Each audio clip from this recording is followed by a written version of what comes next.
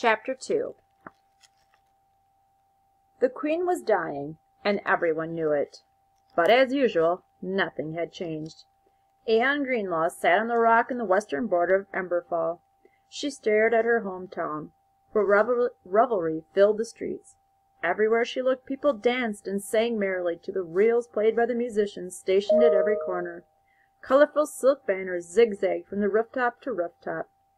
Even here, at the farthest edge of town, she could smell the freshly baked cream puffs that the village bakery made only for special occasions. Special? Anne thought. It's not right. This was something Anne thought often, but she only ever thought it. Saying that, or anything like it, would prompt her father to repeat the same thing he always said. "The Queen wants her people to be happy," he would say, and then he'd playfully trace a star on her cheek, connecting her freckles with his finger. That was all anyone said when Anne questioned the joy that filled the land. That's what every monarch has wanted for 1,000 years. It would be disrespectful not to honor their wishes. And although Anne was told this any time someone died, or poor weather ended a picnic, or she had any reason to be possibly sad, she had a hard time believing that anyone, Queen or not, would want people to be happy that she was dying. 3 days earlier, when she'd first heard of the Queen's illness, Anne had gone to bed. She'd pretended to have the flu, but really she was sick with grief. The Queen had always been good. She didn't deserve to die. And then there was Princess Genii, only a month older than Anne. What would it be like to rule the monarchy at this age? How must the princess have been feeling? But Anne kept these questions to herself. She had no choice. The monarchy had always been a rich and thriving land, and its people a happy and peaceful populace. She learned long ago not to express melancholy or even discuss it.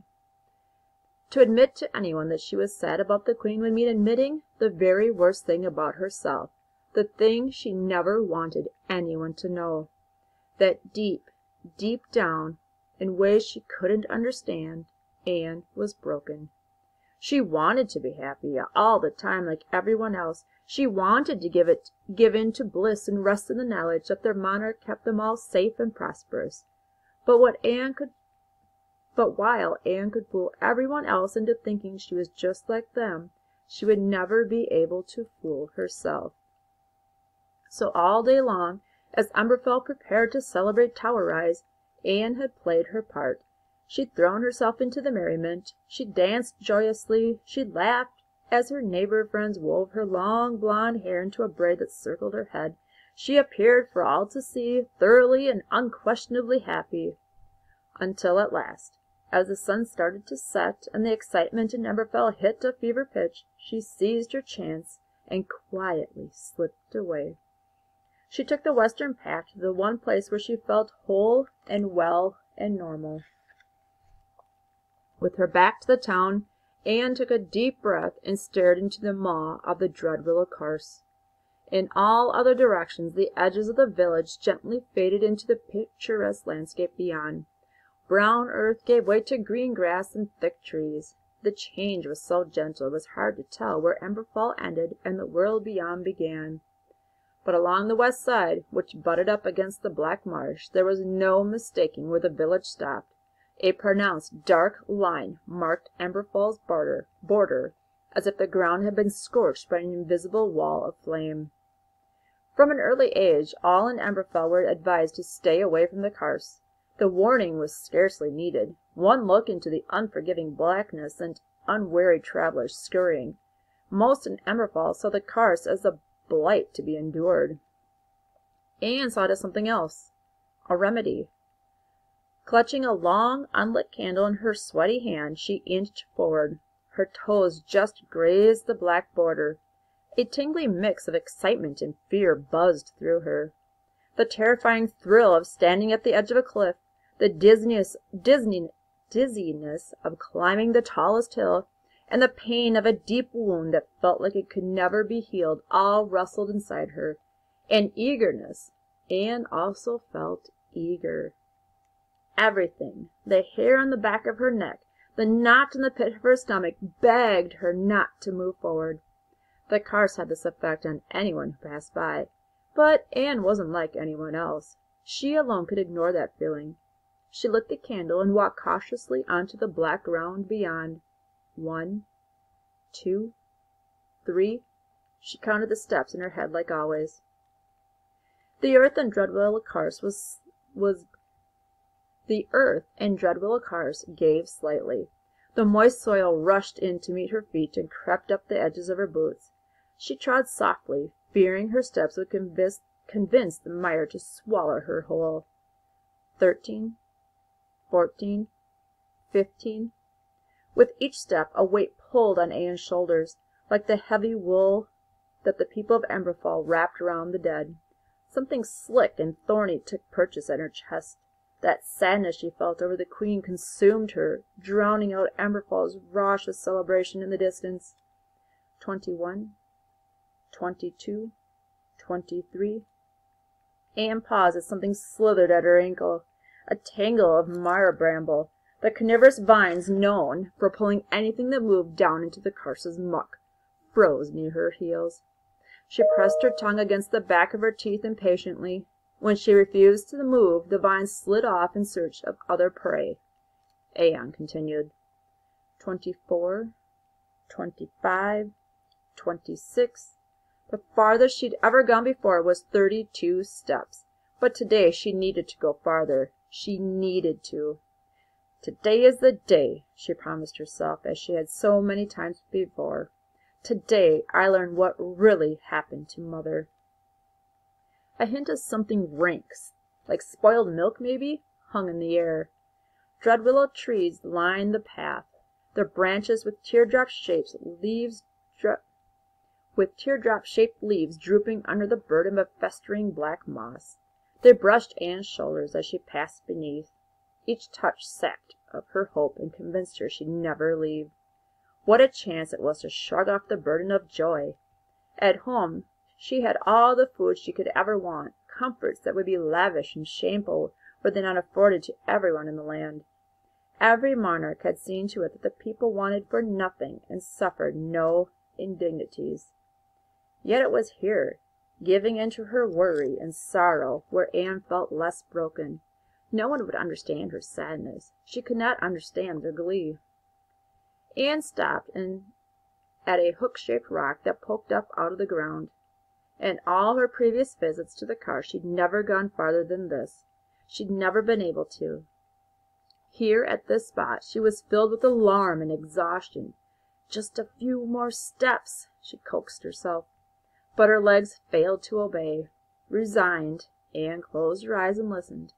After several moments of silence, she heard it. There were no words, just a light tune that trilled from somewhere in the darkest depths of the Carse. A sad, haunting waltz. It was almost like singing, but it couldn't be. No one lived here. A trick of the wind in the trees, she'd always told herself. Anne let her head roll back and her arms hang limply at her sides. When she heard that song, she felt as if she'd been turned into a stream. She wanted just to stand there and pour herself into the song, its soft and melodic river. They would fill each other. A vicious mist rose off the dark-watered bog on either side of her path. The giddiness Anne felt at being able to express her sadness vanished, replaced swiftly by terror. This always happened. The longer she stayed inside the cars, the sorrow turned to fear. The comfort she found in the strange music failed her. Now the music sounded shrill and discordant. She turned and hurried back out of the swamp. As she stepped across the border onto the path outside Emberfall, Anne's misery melted away. Her mind cleared. As always, the haunting dirge vanished. A pang hiccuped inside her, and she felt as if something very, very valuable had been ripped from her head, or her heart. She took 3 deep breaths. Each inhalation brought her calm. Each exhalation took away a little more terror. In moments she was back to being who she believed she was, a slightly broken girl. A chorus of bells rang out. Anne shot a glance at Emberfall.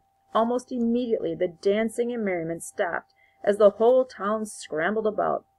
It was later than she thought. Wiping away any telltale tears, Anne wended her way through the town and headed for the village's east side. Outside the mayor's house she tapped the base of the tall glass statue of Queen Sula that watched over Emberfall with arms extended, welcoming all. Everyone who passed the statue touched the base for luck and made a wish.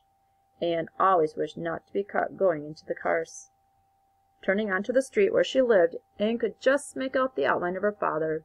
He was leaning on his crutch in front of their house at the end of the lane. Anne's father hobbled forward, holding a small tin lantern. The fire within cast shadows like cobwebs across his jovial face. As he reached out to hug his daughter, he nearly fell. Anne chided him gently. "You should be sitting." Her father pointed up and down the street. All the town's families stood outside their homes, holding lanterns. "If I sit, I can't hold it high enough for our new queen to see, and we don't want that, do we?" Anne kissed her father's hand. No one, she often thought, loved the monarchy more than her father. He would do anything to please his queen. The cry of a horn echoed down the streets of Emberfall. "It's time," father said. Anne bent over and picked up a cube of blue glass at her father's feet. For days he had collected scraps of broken glass. He had made the cube using tree sap to bind the pieces together and shield the sharp edges. When the horn sounded again, Anne slid the cube over the lantern. Father lifted it high over his head. Everyone in Emberfell placed similar domes of blue glass over their lights. The village immediately got darker. A cheer rang out from the crowd. Anne turned her gaze southwest. 9 towers had become a distant silhouette, and the queen and the princes were no doubt at the very top of Lith Tower. Anne stared into their lantern. While everyone else's light shone a solid blue, her father's cube twinkled with dozens of azures and sapphires and cobalts, and more blues than she could count. It didn't burn the brightest, but it was certainly the most beautiful. "So," father asked, "do you think Princess Janiyah will be happy?" Anne wondered, as she often did, if her father ever suspected. Could he squint at her even now in the dim light and see not his daughter, but an ungrateful girl with imperfect joy? She believed that if he could, she might go to Dreadwillow Ch and never return. The shame would be that terrible. Anne smiled, because she knew she was supposed to, and she squeezed her father's hand. "Aren't we all?" That's the end of chapter 2.